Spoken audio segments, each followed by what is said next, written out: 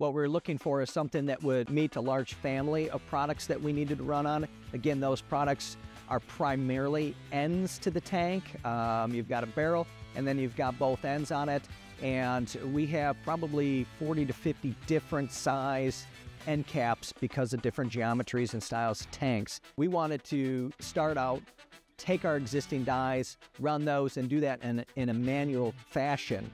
But we also, when we were doing the design component and we were working with Beckwood's team, we said, hey, we want to bring a level of automation into this. So that was a critical part. That was something that they helped really lead us through. We said, hey, we're going to want to incorporate automation into that. That automation is going to look like robots feeding raw materials into it, conveyors that are going to be carrying stuff away. So we needed that interface and that I/O capacity within Beckwood's controller so that we could go past the crawl, get into the walk, and eventually run with that product.